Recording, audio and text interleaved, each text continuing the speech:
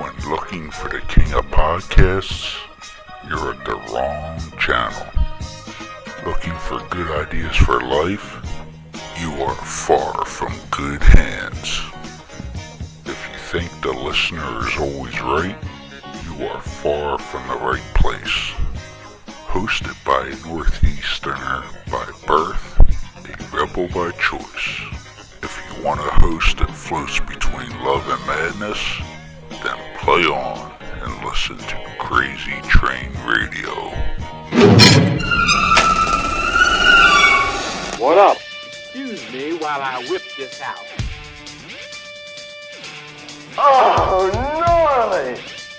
Say what again? Say what again? I dare you. I double dare you, motherfucker. Say what one more goddamn time. I knew it. I'm surrounded by assholes. And good evening, friends!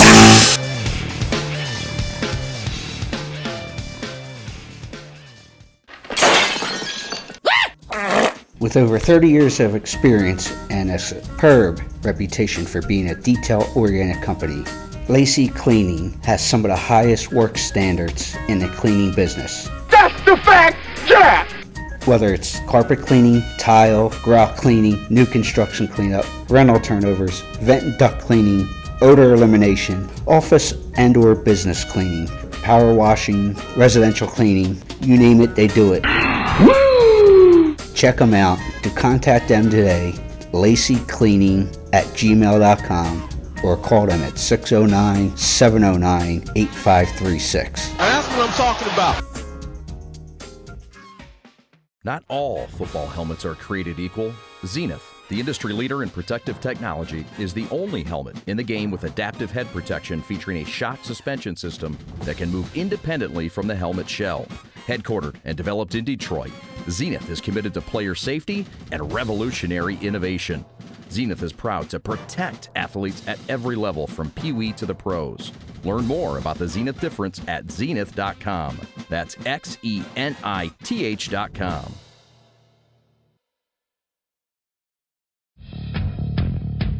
How's it going, guys? This is Amy Dumas. You guys might know me as Rita, and you are listening to Crazy Train Radio.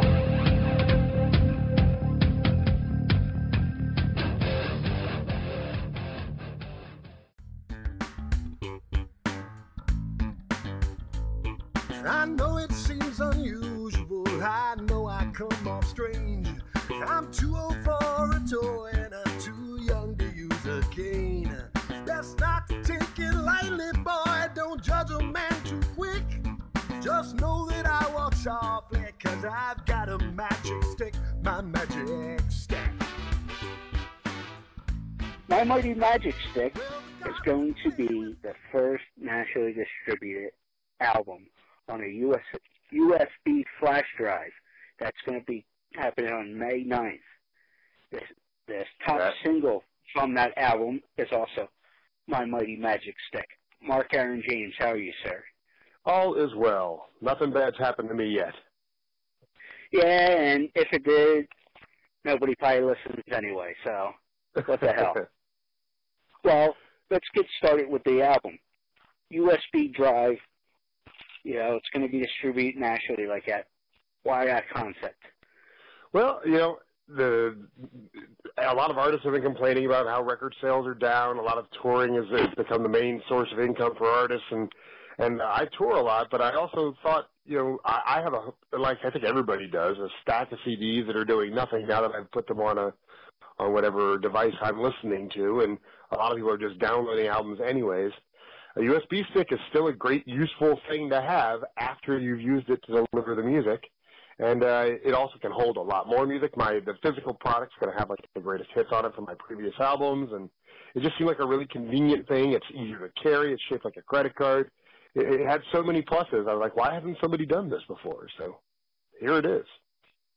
Yeah, and well, you know, you bring up an interesting point there about, you know, CDs and everything, how technology has changed.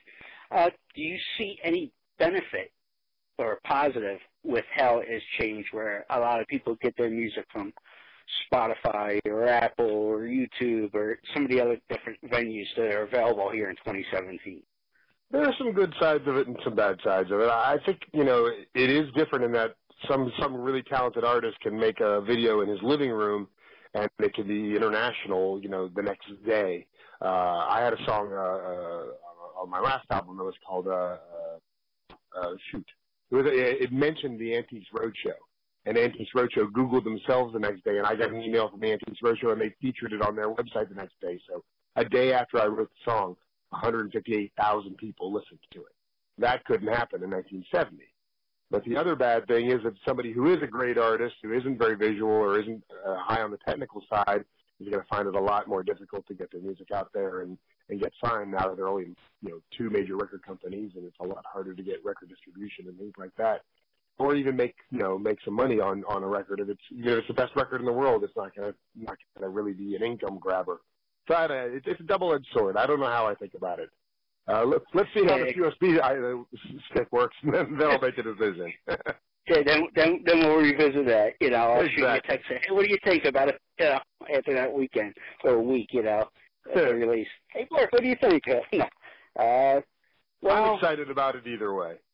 I still get to go out there and play music for people, so I'm psyched. Yeah, better than digging ditches, that's for sure. That's a fact. And I found it interesting that you were born and raised near our home base of original home base of Orlando, over in Cocoa Beach, but now in New York. And if I'm not mistaken, you actually recorded this album at your New York studio at home, correct? That's another great thing about technology these days. Every Macintosh computer comes with a better studio than the Beatles had. So there's really no excuse not to be able to at least get good music recorded. And yes, I miss Cocoa Beach a lot. I go back often. Well, nothing wrong with that at the east coast of Florida for sure. Of course. But the last time I went fishing down off the east coast of Florida, the only thing I caught was Cubans, but that's a whole other thing. Well, I'll be down there for Thanksgiving for sure, and probably down there for a few shows before that as well. Yeah, and I know I'll get some grief for that joke, so be it. But let's see, where do I go from here? Now that I gave myself a brain fart. No. All good there. And when we tried this during take one, I found it interesting that some of your previous music has found homes in other ventures, whether it be TV, film, comic book inspired, and just other outlets. As a singer-songwriter, how is that for you when your music, which is each song or album or however you want to put it or categorize it, can almost seem like a child, that there's so much labor and love and everything put together? What's that like for somebody like you? As a songwriter, it's always... Yeah. As a songwriter, it's always exciting when a song finds a new home or finds a new purpose. I love it when that happens. That's another aspect of technology too. People aren't looking at albums as albums; they're looking at each individual song. People can download each individual song. So if I have a song called "Simple Ingredients" and it gets used in a cooking show, or as you mentioned, probably my biggest song was about comic book characters, and that got picked up for a lot of people are doing cosplay to it and Comic-Cons and stuff like that. And I never think of that when I'm writing the song, but it is pretty cool. It was just Passover actually, and I was Googling the song to put up on Facebook and saw that a cantor, the person who sings for the Jewish holidays, was singing the song about Passover that I wrote, maybe 8 or 9 years ago. So it's just interesting to see how songs can have a life beyond what you plan for them, and I think that's great. I think it's a cool way for your music to live out there. If you keep that child metaphor going, it's nice to see a child find its job. Yes. Well, is that good for business that if, say, a song finds a home in another outlet, whether it's TV, film, or whatever the case may be, that sales will pick up? Have you noticed? Certainly the comic book song sold a lot because it was exposed in that way. It's not so much sales that it's great business. It's that you get residuals from TV shows, you get and placements in films and things like that, and it certainly it ups your visibility too. So when I'm if I'm touring to the town that cantor sings in, more people are going to see if they see my name in the paper, they're going to go, oh, that's the guy who wrote that song. So it's just like any other business. It's word of mouth and exposure, and if the songs are good, people are going to want to are going to find them and want to see the person who wrote them. So it's definitely good for business in that regard. I've had songs that have been in films that have not sold anymore, and I've had songs that have, because of a TV show or because of the comic book angle or the video having the World of Warcraft video game used in it or something like that, have found a completely new audience. So it's exciting either way. Yes. Well, back to my Mighty MAJic Stick quickly here. Absolutely. I found it interesting, the single anyway, that it had an old school, like, funk kind of deal with it, and you actually had a Phil Kenzie, Phil Kenzie, yeah. Performing at sax, performed sax on it. Phil is a legendary sax performer who's played with some of the best throughout musical history. Absolutely. He was the sax player for the Eagles when they were on tour. He played that famous solo in the Year of the Cat, and played on lots of funk and soul albums as well. Was with Rod Stewart for many years. Great player. It was an honor to have him around. Yeah, and that's got to be cool. And we were talking about this when we spoke last week and tried take one with this. If you're going to go for that sound, why not have the person who created that sound there? Absolutely. That's why when Shelby Lynn did I Am Shelby Lynn, she had all those Muscle Shoals players who played on Dusty Springfield's album, and you can hear that it's those. You can tell it's those guys. I love that sound, that funk horn section sound. It's so rare for me to get to play with a great slap bass player and a big horn section. So I also had Jason Pintar on the trumpet, so it was a full horn section playing those parts. It made me dance around my kitchen while I was mixing it. Yes, definitely, for sure. The other thing I found interesting, and we're not the most political show, don't want to go there, but the other thing that I saw in my notes and whatnot, and doing a little homework, because God forbid my parents wanted me to read and write and whatnot, is that you actually performed twice for presidents. Once for Mr. Obama and now current President Trump. When you got the invite for something like that, what's that like for somebody like you? Well, I know how I'd react if I did it. When I first got the Obama invitation, I honestly thought it was spam. It came through my spam email. You would think they would, I always expected that people would show up at your door in dark sunglasses and say you've been invited to play at the White House, but they reached me via email, and it was just an email saying, can you send your bio and clips? You're on the short list to play at the White House. They do a concert there 30 Christmas concerts there every year. So I'll send a bio and a video out to anybody. So I did, but I only checked my spam email like once a month. So like a month later, I checked it again, and it said, you've not responded to your invitation to play at the White House. We might have to give your spot to someone else. So I actually Wikipedia'd the email it came from to see if it was real. It was FOP.gov. So and that turns out that's from the office of the president. So I copy and pasted the Wikipedia email address into my reply, and then copy and pasted the original email, and then sent that, and they replied to that. When they replied to that, I was like, holy crap, this might actually be real. But I wasn't sure until they let us in the White House. I was still a little nervous that it was going to be fake. Yeah, because I know you were mentioning it as well with that story. Once you got in, somebody else actually got denied access to come in. We were at the gate with a woman who had all sorts of paperwork, and she's like, I've got an appointment with and the guy, and we were next to her, and the guy was like, oh, Mark Aaron James, come on in, here's your band. And meanwhile, she was stuck at the door, so I was like, okay, we're legit now. I feel better. Because, like I said, we were joking when we were talking about this the first time here, that, like, if I was invited for whatever reason to a high-functioning event such as that, whether it be the White House or a fancy dinner or whatever, I'm the type of guy that I'd be looking over my shoulder going, waiting for somebody to go, all right, come on, gotta go, time to go. You've been pumped, yeah. Yeah, well, yeah. After the dog sniffed our instruments twice, I figured we were actually going to make it in. Yeah.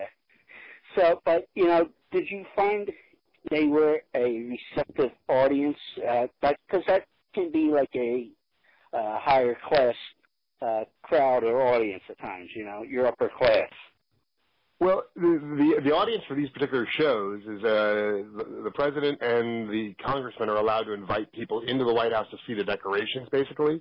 And then at the end of the tour, seeing all the decorations, there's the concert. So I think everybody was kind of really in a great mood because it was constituents and people who worked with the local congressmen, and they'd all been walked through this beautiful, beautiful display of Christmas ornaments and gingerbread houses, and so everybody was. By the time they got to us, they were in such a mood to listen to Christmas. We had them singing along to things. It was very pretty. It was some original music and a lot of Christmas standards as well. So everybody was definitely in the spirit of the show by the time they got to us. But did you get a chance to interact with President and Mrs. Obama at the time, or? I did not. I got to meet the dog. I got to hear him say my name, and I got to meet the dog. But afterwards, Mrs. Obama wrote me a lovely note thanking me for coming. And just framed in my apartment. Yes, that's what I was going to hit at. I was sure something like that's definitely framed. Yeah. We didn't talk about my other presidential encounter. I've got a funny story about that, but it does lean a little to one side. Go for it. Well, when I played for, I was play at Trump International Golf Club in New Jersey.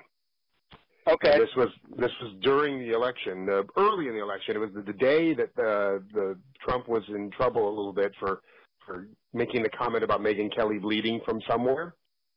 Oh. Remember that controversy? So I was there. Yes. And I was hired to play at a bonfire as entertainment for like a marshmallow roast. It was a big thing, but it was kind of very casual around a bonfire for kids. There was going to be a movie afterwards. And when I got there, I saw that there was a golf cart that said reserved for Mr. Trump.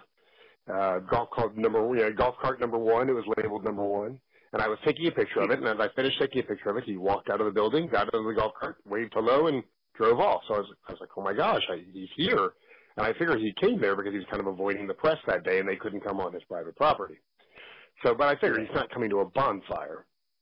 So I go and I set up. I started to play, and sure enough, about 3 songs in, he drives up in a golf cart with a little girl, I assume his granddaughter, in the car.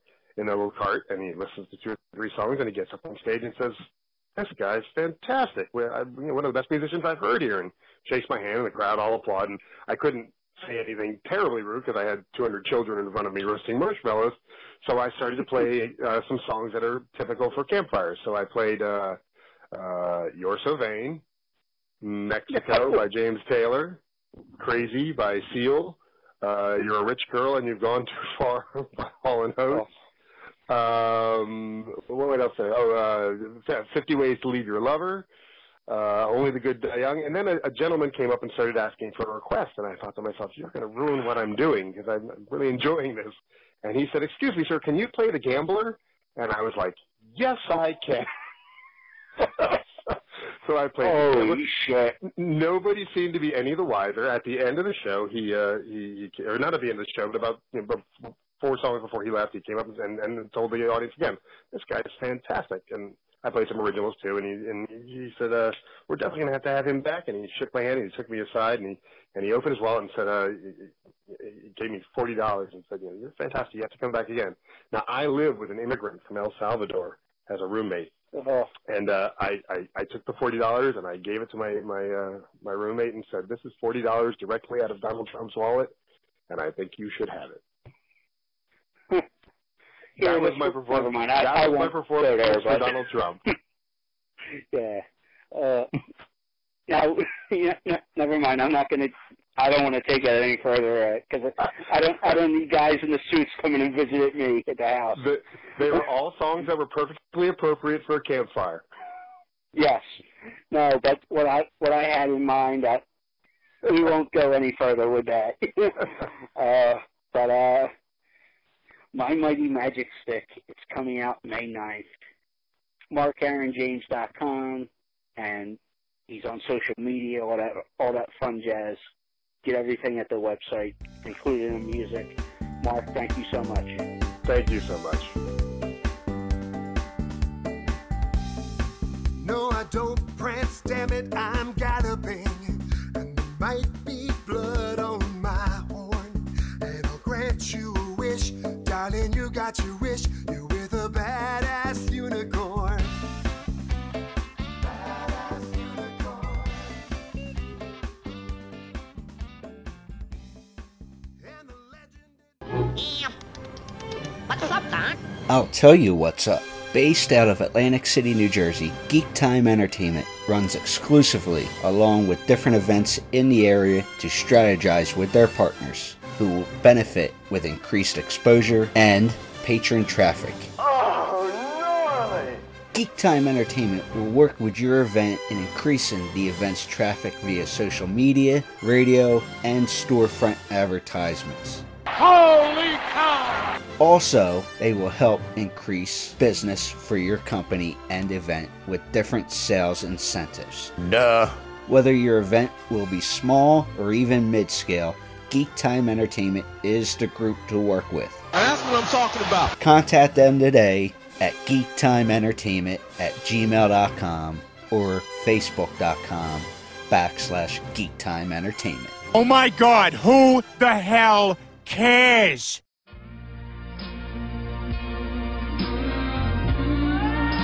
Hey, this is Bruce Pritchard, and you're listening to Crazy Train Radio, and don't ever forget, I love you.